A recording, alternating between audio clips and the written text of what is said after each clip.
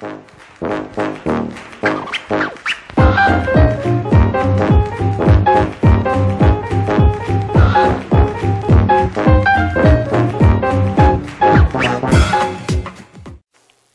there is a wide variety of different oncological emergencies that can impact on critical care. Spinal cord compressions are one of them. Now, most spinal cord compressions don't cause problems with the airway or require vasopressor support or many of the other traditional reasons why somebody may need critical care, but may present to a hospital where they provide specialized neuroscience or neurosurgical care, and the critical care physician may be involved in that. They present mostly as a spinal cord type injury, and so are often treated as such. Now, spinal cord compression from a malignancy occurs in only about 5% of all patients who have a known malignancy, and it's usually when they're already in the terminal phases of their disease, typically within the last 2 years of their life. Metastases are usually arise from other sites and spread to the bone, and don't arise primarily from the bone, from the vertebra itself. They are usually located in the vertebra body itself and then impinge on the thecal sac as opposed to growing around or growing inside the spinal canal itself. The vast majority of malignancies that cause this type of problem are lung cancers, breast cancers, and prostate cancers. Although a few of the hematological malignancies, such as multiple myeloma and non-Hodgkin's lymphoma, can also cause spinal cord compression. Oftentimes, the non-Hodgkin's lymphomas present not necessarily as disease within the bony structure itself, but in the surrounding paravertebral lymph node tissue that then invades into the thecal sac from outside inwards. Then rarely you can also get renal cell cancers that will also spread to the vertebra and cause impingement on the thecal sac. The vertebrae particularly are victims from this because they have a very rich blood supply.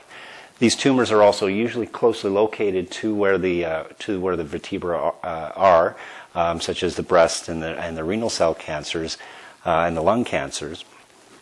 And then also these particular types of tumors have a particular affinity for bone.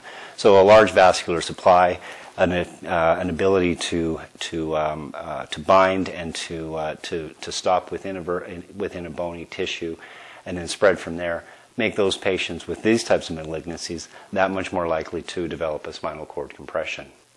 So back pain is the most frequent symptom associated with spinal cord compression, and unfortunately is frequently missed, and most patients present in retrospect with about a 2-month history of progressive back pain. A history of back pain in a malignancy should raise some flags and should spur some further investigations before it actually causes a neurological injury. About 75% of these patients will present with some combination of focal weakness, ataxia, or full-out paralysis. Half of these patients develop bowel and bladder problems specifically, and will present with a very clear spinal cord syndrome. The best way to make the diagnosis is to do an MRI. After a good clinical exam, you'll usually see evidence of clinical evidence of the spinal cord injury. A CT scan will often not reveal as much, but then the MRI is then done to provide a full, complete assessment of the spinal cord, the involvement of the other spots, because frequently other vertebrae are also involved in this condition, and then. Also then the MRI will show you specifically where the injury to the spinal cord is and how much uptake and edema is present. As I've said before, you need to make sure that you don't just image the area specifically involved in the neurological symptoms, but also image the rest of the spinal cord to ensure that there's no other spots of metastatic disease that would be potentially causing trouble in the near future. So the treatment for spinal cord compression from a malignancy is almost strictly palliative. These people already have evidence of metastatic disease, and their tumor itself is not curable. And so before proceeding on any treatment course, you need to make sure that everything is in line with their goals of care and that appropriate end-of-life conversations have been had. Your goals in treatment in this case are to try to preserve as much neurological function as possible, to give them as much good quality of life as they can, stabilize any bones that are in imminent risk of collapse if they haven't already collapsed, try to control some of the tumor burden, but a complete debulking is unrealistic, and most importantly, for pain control. Now, in many cases, these tumors have some degree of sensitivity to steroids, and so high-dose steroids can often be your first choice. This may especially be the case in those such as the lymphomas, which are usually reasonably sensitive to steroids and may provide some immediate relief. Now, the only other treatment, non-surgical treatment for this is radiotherapy, and this can be useful if the tumor itself is radiosensitive. So it's important that you actually have a diagnosis first. Rarely people will present with a spinal cord compression as their first symptom of their malignancy, and in those cases it's often a lymphoma that's actually the source. But the vast majority of other patients already know that they have cancer. Radiotherapies can work in cases of lymphoma, myeloma, breast cancer, prostate cancer, and then small cell lung cancer.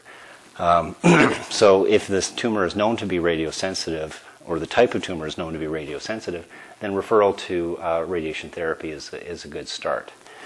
Now, surgery is not, unfortunately, necessarily going to be helpful because the tumor itself is invaded into the vertebral body itself, and to resect that tumor and stabilize the spinal cord will require a fairly extensive operation, and should only be considered when the spine itself is unstable and can relieve the pressure on the spinal cord and try and reduce their symptoms. So you should talk to your neurosurgical colleagues, but don't expect that they're necessarily going to be able to help you, because the nature of the surgery could be such that they're just not going to be a good candidate for this. But there are certain circumstances where they can debride a little bit and clear out a canal and maybe give some relief of symptoms. But doing a full corpectomy and rod stabilization is probably just not going to happen.